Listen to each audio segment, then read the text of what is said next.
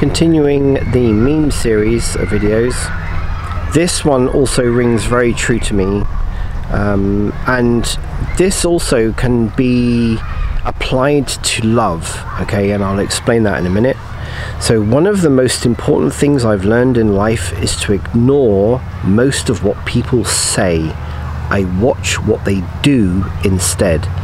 Again, in my life, I've found that people are very good at words, okay, especially when it comes to love, and especially if it's relationship love. But I also experienced this as a child with parental love. Things were said, but then what the actions were completely contradicted what they were saying.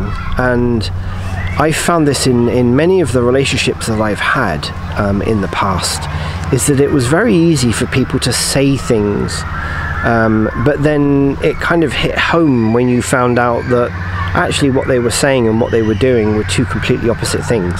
And as you get older, you tend to learn that you almost ignore everything that people are saying, and you actually watch their body language and watch their actions instead, because that is the true nature of somebody rather than what they can verbalize.